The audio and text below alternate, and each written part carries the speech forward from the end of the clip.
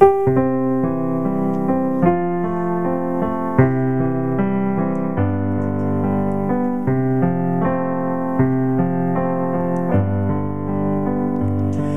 me be a little kinder, let me be a little blinder to the faults of those about me. Let me praise a little more. Let me be, when I am weary, just a little bit more cheery. Think a little bit of others and a little less of me.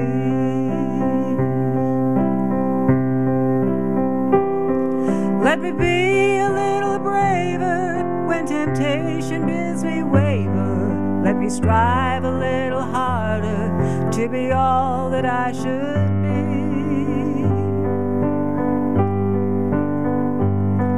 Let me be a little meeker with a brother that is weaker. Let me think more of my neighbor and a little less of me.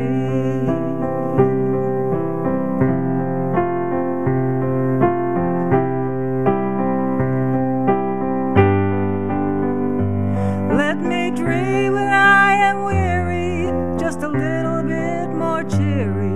Let me serve a little better those that I'm striving for.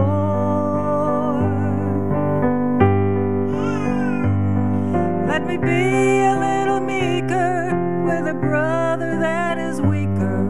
Think a little more of others and a little less of me. Think a little more of others and a little less of me.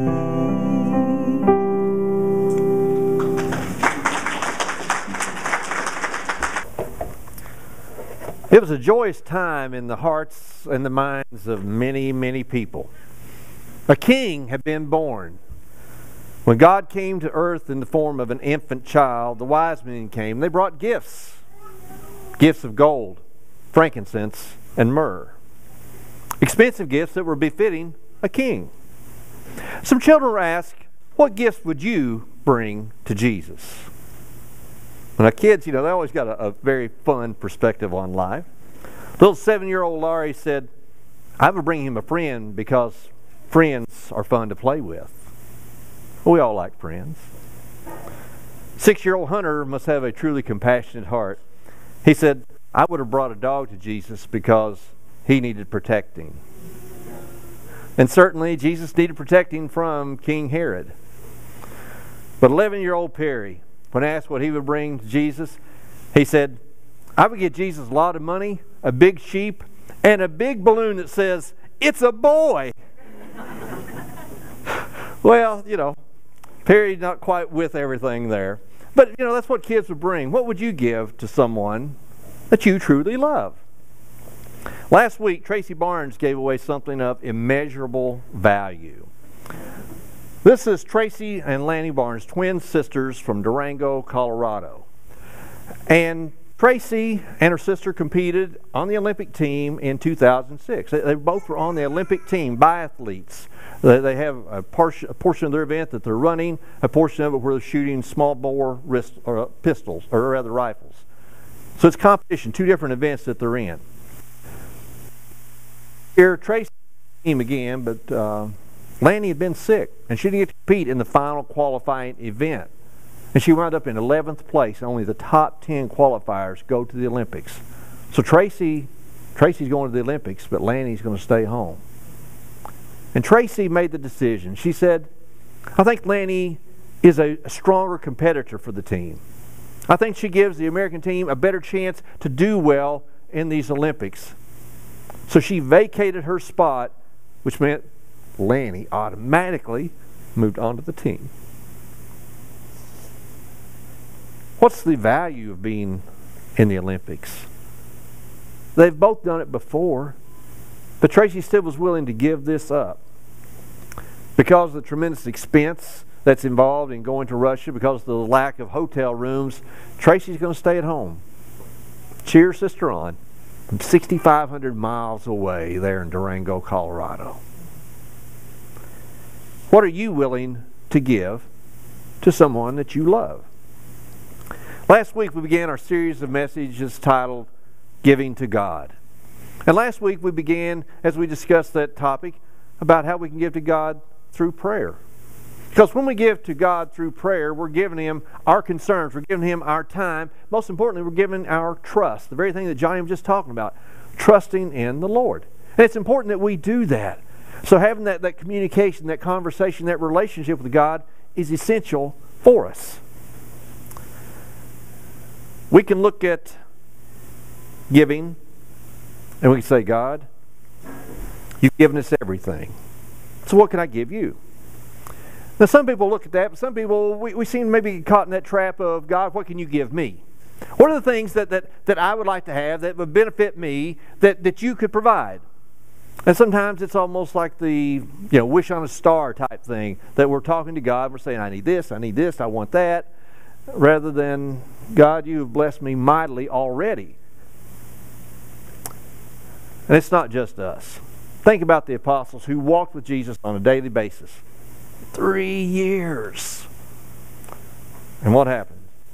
James and John, they go to Jesus. Hey, Jesus, hey, you know what? When you're in your glory, when you're in heaven, can we sit on your right and on your left? Can we do that?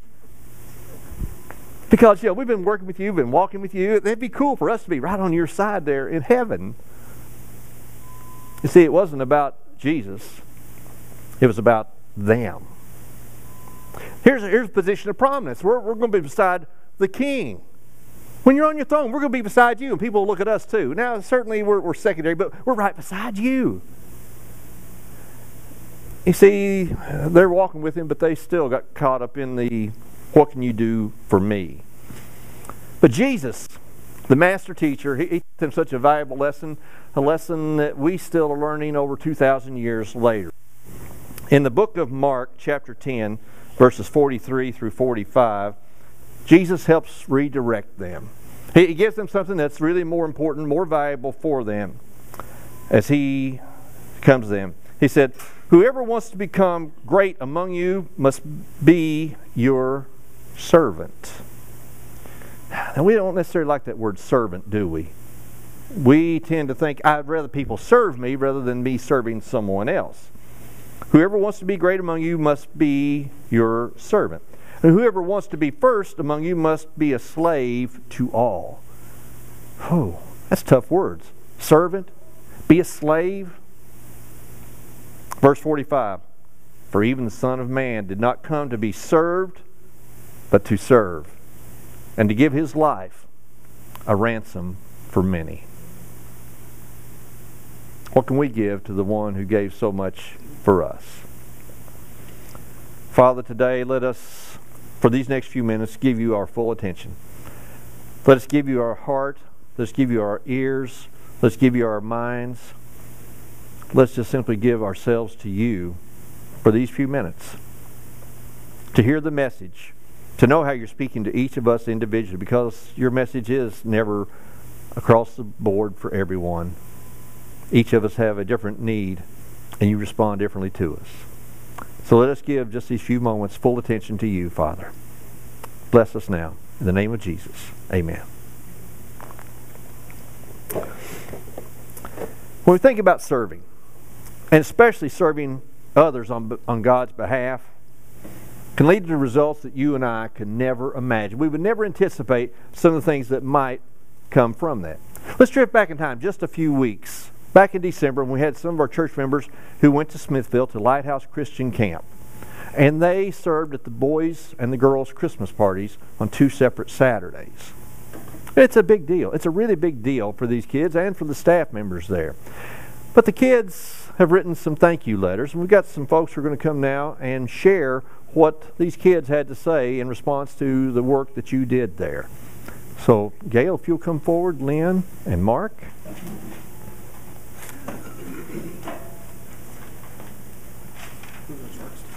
We'll let a lady go first.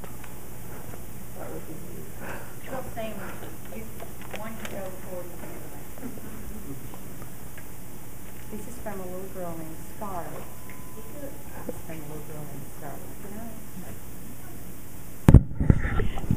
This is from a little girl named Scarlett. Dear sponsor, first I'd like to say thank you for so much. I'm having so much fun today, and you're part of that reason. Now I get to give gifts to my family. I feel very blessed today. We get to hear the Christmas story later, Christmas caroling. My family is having a rough time right now, and you helped me be able to give to them. Thank you for so much again, and God bless you. Love, Scarlett. All right, this is from Cheyenne. Dear sponsor, thank you for letting me come today. I had fun shopping for my family. I went shopping for my parents, sisters, brother, aunts, and cousins. This is my 3rd year here at the Christmas party thing. I have went to camp for 4 years. The next things I get to do is Christmas caroling and hot chocolate. I made a few new friends. Thank you so very much. Love, your friend Cheyenne. Dear sponsor, thank you for letting me come to the Christmas party at Lighthouse Christian Camp. I liked everything, but my favorite was shopping for my family.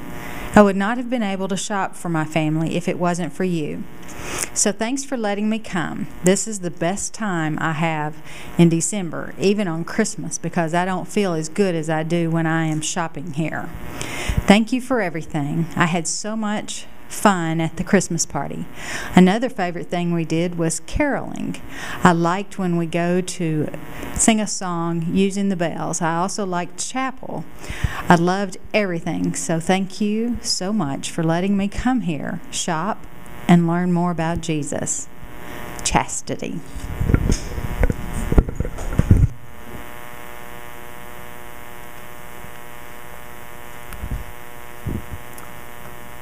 See, you gave to the church, and the church bought several $100s worth of gifts to take, and those were distributed, those were put out there.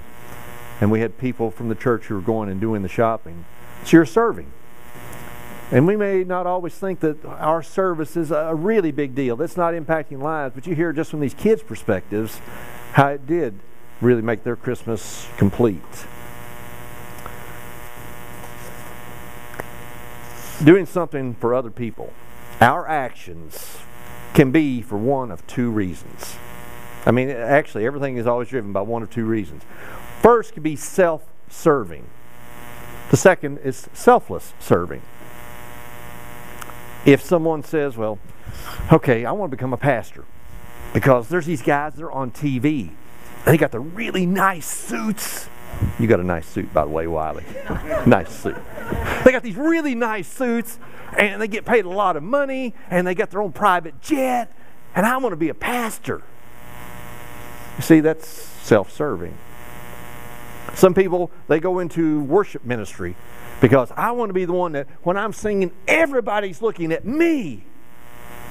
Rather than saying, when I sing, I want to be a gift to God. So we could do that for self-serving reasons, or we could do it through selfless serving. We have a choice every day, every action that we take. Now, there's going to be an outcome based upon each of those. Either we're going to have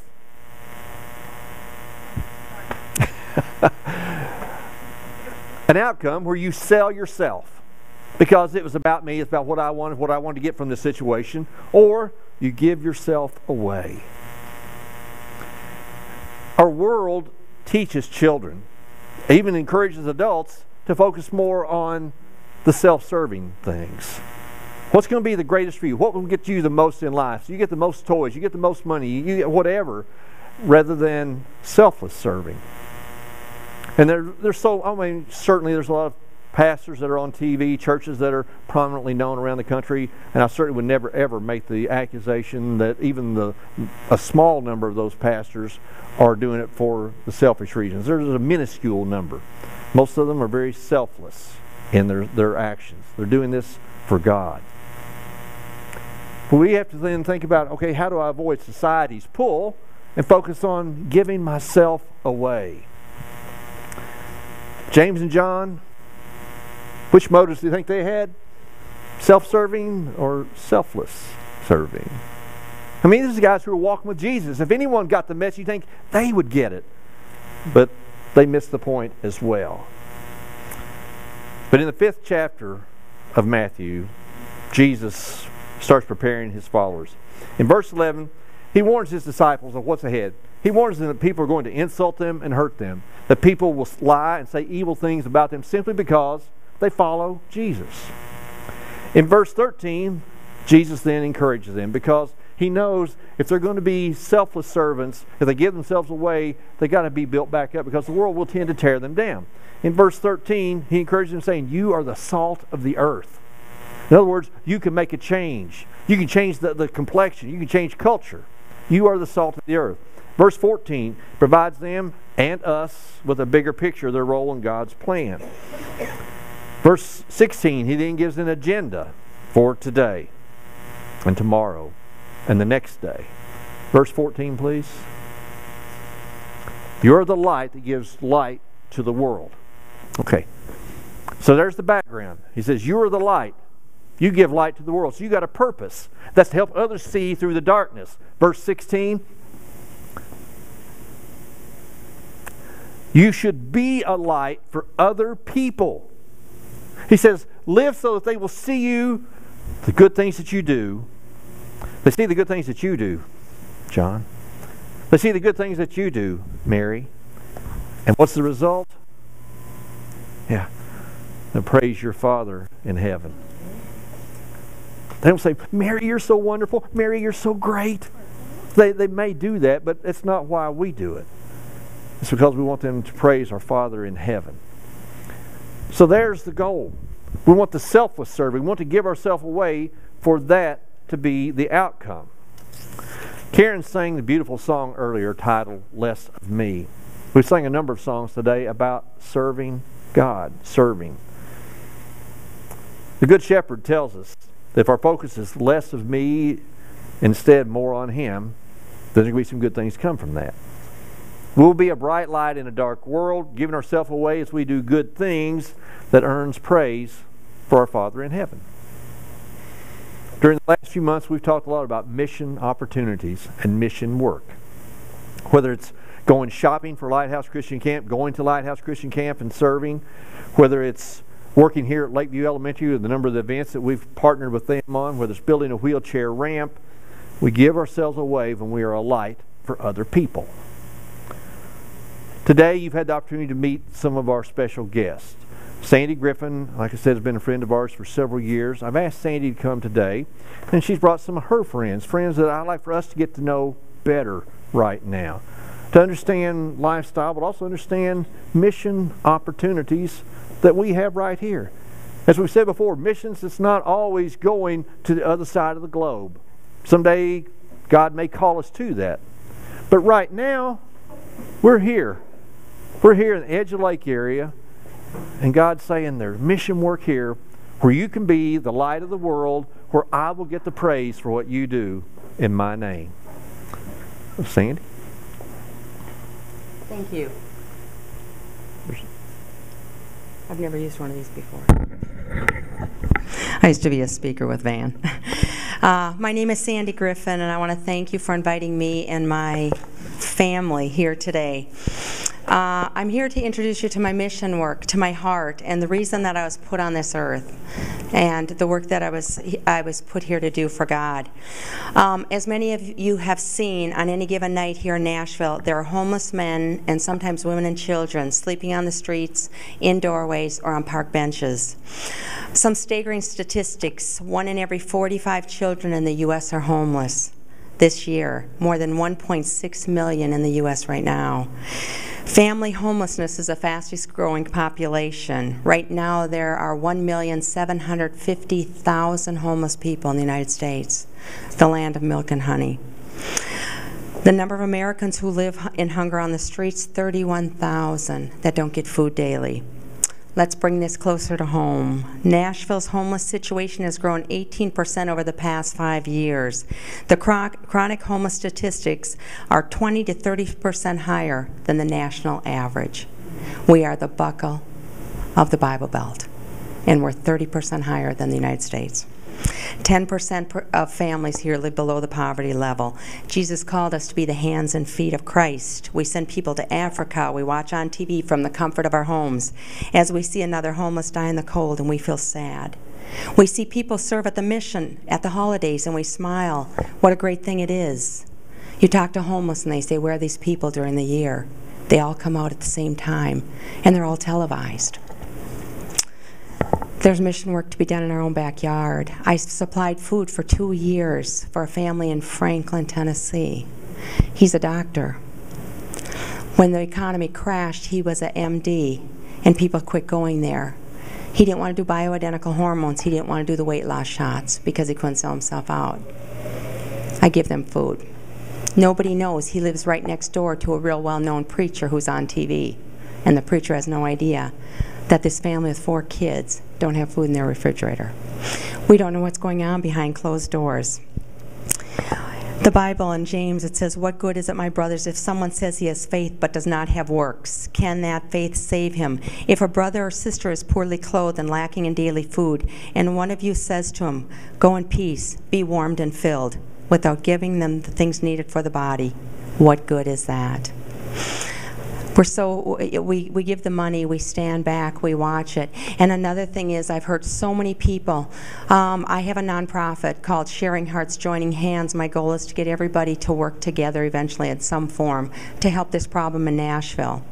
I became a 501c3 last month.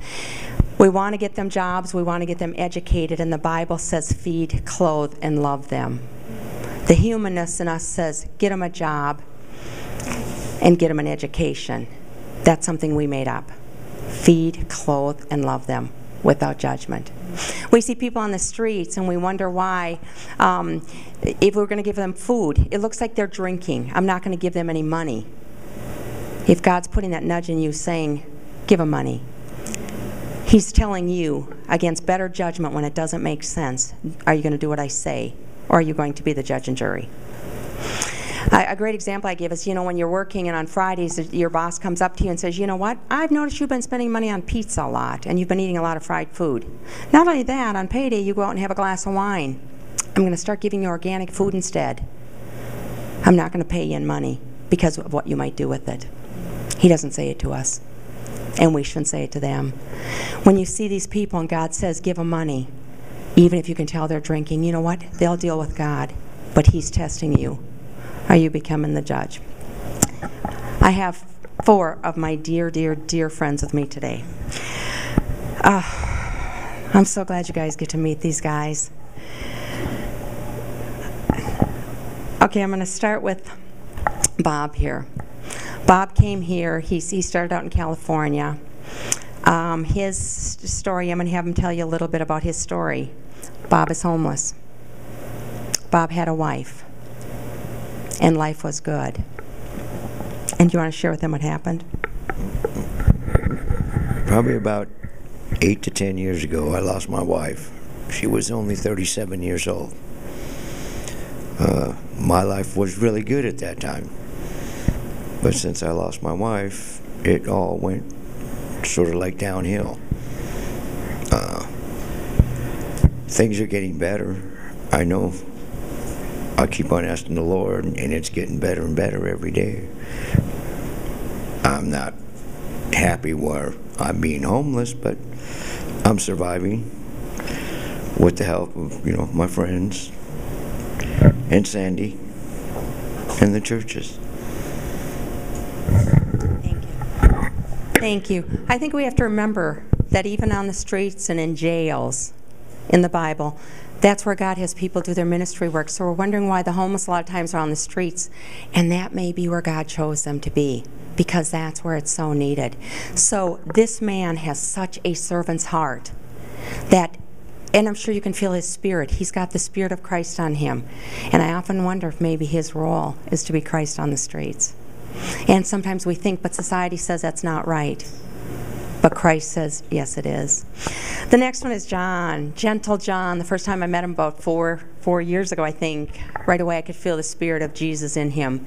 And he witnesses to people, and he's got a gentle way. People aren't offended, and he calls them up on it about reading the Bible and living it. And he talks to them, brother, brother. He uses the term brother, and you can feel it. I met John and instantly fell in love with his heart. And now John lives with me. John has a room at my house, and it's like having Jesus in the house. His presence, he's quiet. He sits and reads the Bible. He takes the dog for a walk. When I have clothes to bring places, I bring them all over. My car's filled. As soon as I go out in the garage, he's like, stay there, leave it there, what do you want? He puts it in the car. As soon as I come home, he runs out and gets it. He brings the garbage out. He brings it in. He makes my life so easy. I wouldn't have thought I would have ever wanted that. It has been no adjustment having him in my house. It would break my heart if he ever left my house. John, tell me a little bit about your life. Take a long time to tell about my life, but Sandy is she's so great. She is my sister, you know, my true sister in the Lord. I was sleeping downtown. It's been, 6 months ago, I guess, and I got COPD, and I get wet. I get pneumonia real easy. And one night it was raining about 3 o'clock in the morning. And I'm in my tent, you know, and I'm getting soaked. It's coming in all over me. And I just started praying, Lord, I'm just so tired of this. I'm just so tired of this. Help me, you know. And the next 2 or 3 days later, Sandy said, won't you move in here? You know, God answers prayers. He does. All we got to do is just ask, and He will give, you know.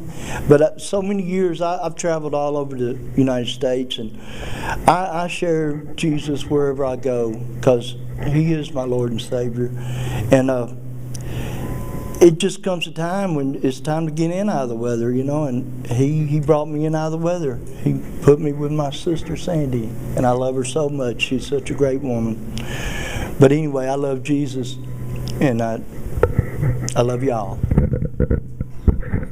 What was amazing is this morning these other guys came and they had their bags and stuff like this, and they said, where should we put that? And to hear John say, just put him in my room. And I went, oh, that's just music to my heart, hearing him realize that he has a place there and he has a room. There are no words. I mean, God is so good that he just hasn't even made words for this. Jeffrey. I probably met Jeffrey 4 years ago also. And when I needed work done at the house, when all of a sudden there was problems with the plumbing, and I moved into a house that had a lot of, I had a lot of ups and downs, and it needed a lot of work, and didn't know how to do it. And Jeffrey, tell how you came into my life there. Oh, me. I just went over there and did what I had to do. I've been in construction all my life, having a hard time right now. Work a little here and there, just not enough. And I know Jesus is there, I know that. He's kept me here for something, so many times I've come close to death. So I know He's there. But what's amazing about him too, I think, is that when he does the work, he doesn't just do the work. He could start at 8 in the morning and 11 at night. He's a perfectionist with painting and fixing things. And he doesn't say a word. I'll go to bed shortly. I'll do it. Because at one point I had 4 guys staying at my house for 12 days in a row. And people have said, aren't you scared? You know what? God puts people in your life. No, I'm blessed by it, you know. So no, he's... And then I've got, you know what, I grew up in a family with 12 kids, and so I never considered myself a good cook. But cooking for these guys, I learned how to take anything that was in my refrigerator and stuff with my family, and I was able to cook and put love into it, and we'd all sit around the table and break bread, and there's nothing more intimate than sitting around your table and breaking bread. Now, Wiley. I met Wiley in July. He had just come from, he'll tell you his story. He had just come from Knoxville. Clarksville. Okay, tell your story.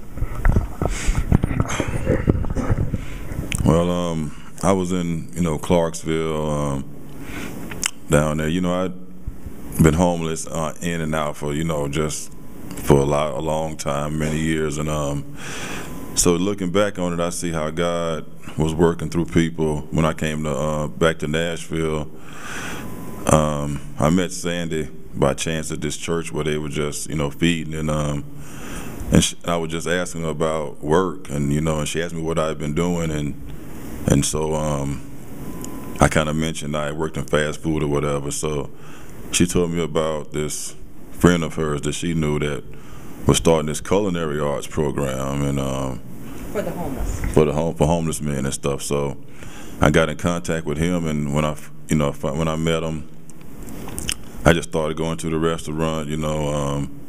Kind of just really, I was just, because I never really did anything culinary in my life, really. So I was just kind of hanging out there, and then he brought me into the kitchen, and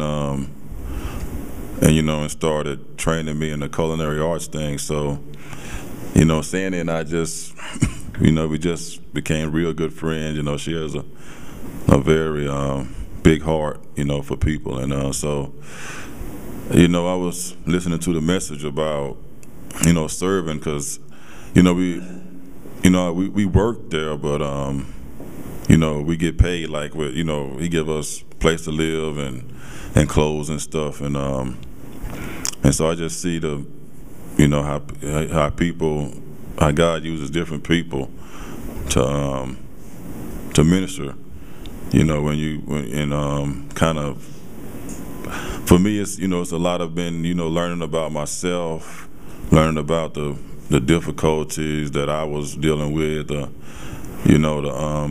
disappointments, the stuff from childhood, from even, with family and stuff like that, and learning to trust God and stuff like that. And I heard a lot of people, mention about this suit that I'm wearing. This a member in my church, she brought, it's another guy that's at the place, at the culinary arts place, and she asked her husband asked her what she wanted for Christmas, and she said she wanted to buy us some clothes.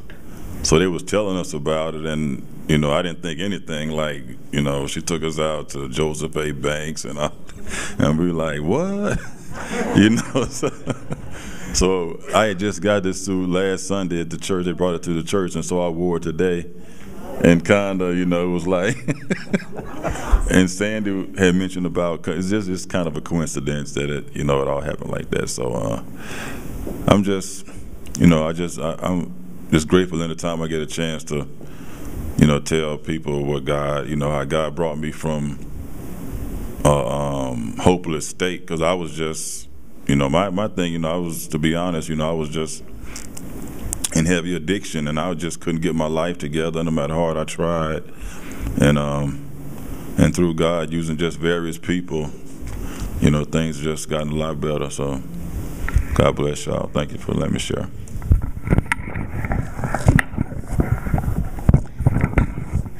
These are God's poster children. These are the ones that He's saying, love when it doesn't make sense.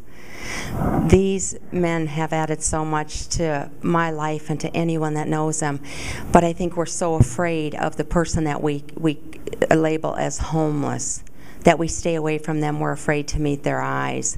I'm just going to invite you, if you want to cook, if you want to get around a table and gather around a table with some of the men. We have 10,000 of them in Nashville. St. Louis, which is much bigger than here, has 1,500 because the city, the faith community, and the attorneys are working with them. We have 10,000, and we're the buckle of the Bible Belt. It's embarrassing.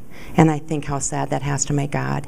That we, with all the churches, 700 churches here, and we have that many homeless. If you want to get involved, if you want to meet somewhere and sit around with a couple of the homeless like these men, I know them, so I would never put you around a table where there's danger, ever.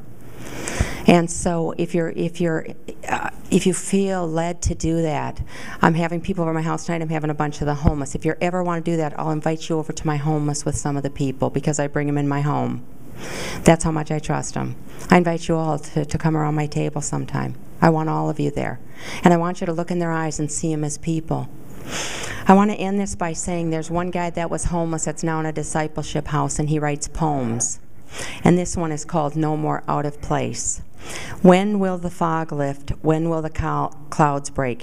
When will the sun shine and the whole earth awake? How much time must pass amidst chaos and madness? I long for abundant days with praises and gladness. I'm tired of need. I'm tired of greed. I can't even help myself if I should bleed. And who would have been there when catastrophe is done, when I have nothing to offer to give anyone? Only one can I look to for guidance and peace. He'll quiet the waters and make the storm cease. He'll cause me to rest, safely secured by His grace. Then I'll finally be at home, no more out of place. Thank you so much thank you for inviting us. Yes. Yes. There's a lot of women, but we also have a lot more places where women can stay. We don't have as many places, and here the majority of people on the streets are men. So we don't have as many places. And as God works, I sold something on Craigslist in December, and I put $45, and somebody wrote, I'll give you 10, and I'm like, no. She said 12, and I'll come and get it right now. And I said, okay. I had other people that offered me 45, and I went, okay, I don't get this. I'm not telling anybody what I did. She came over. She happens to be a city councilwoman from my area. She's interested in homelessness. I met with her Monday at Starbucks. She was just finishing a meeting with a judge-elect. He said, sit down, I want to hear about it. They both said, we want to be involved. And I thought, here, the city that's been fighting us. So they listened to me when I said, we changed in Nashville, we changed all the benches this last year.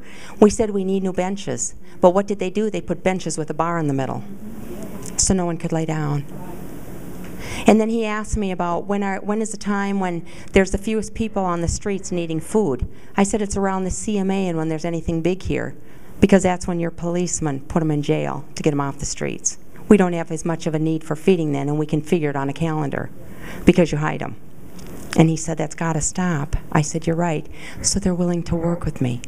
Just because of that $12 thing I sold that lady, it brought the city into it. Now we've got government, and I'm going, only God would do that. I walked out of there amazed going, you go, God, I'm moving out of the way. And so I'm inviting all of you. Yes? Pardon me? Homeless Mother and Children is Safe Haven.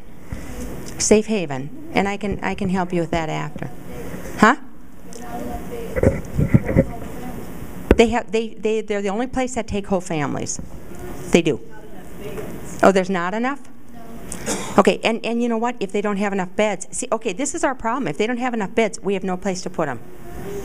We have no place to put them. Have you tried, well, Mother and Children, have you tried Hope Center, the Women's Rescue Mission? They'll take you, because they have beds.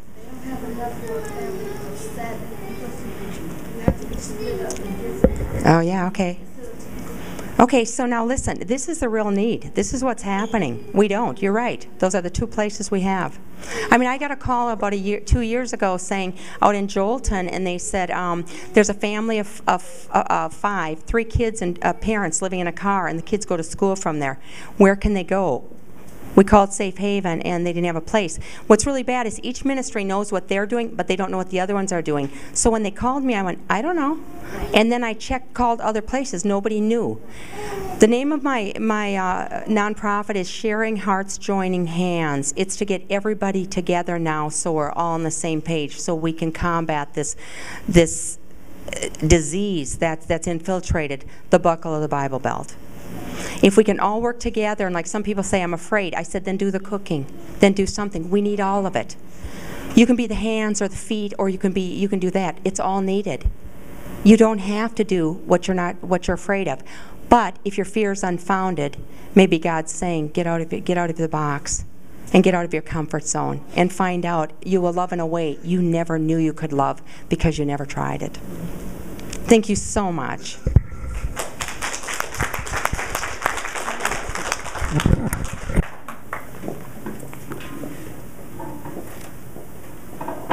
Guys, we certainly appreciate you being here today.